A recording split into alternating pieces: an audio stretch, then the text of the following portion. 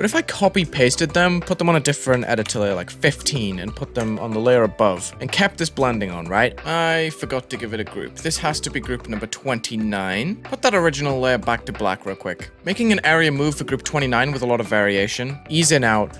With a length that's like guaranteed pretty long, right? For that same group, stopping as we get there, centered on the player. I think I could create some pretty cool layers to this and make it brighter. This is neat. It's based on my X and Y position.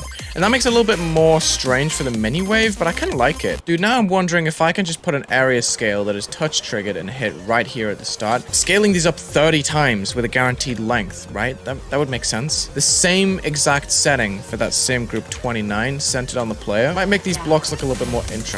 Ooh, this could work, but the length is not long enough. Interesting. We're gonna make that length super long, and I think I'm gonna make the area move bounce out just to mix up the easings here and make it a bit more interesting. Okay, now the area scale is barely noticeable. Oh, it definitely is for this mini wave section. That is weird. What if I just give them a super varied vertical? This is nutty now. Oh my gosh. I think now I'm just gonna put huge saw blades in the areas that we don't touch. I'm still the #1 hater of saw spam, don't get me wrong. Mainly because it is a lot of copy paste and it's not very creative. Oh, this looks intense now. I love this. This is so sick.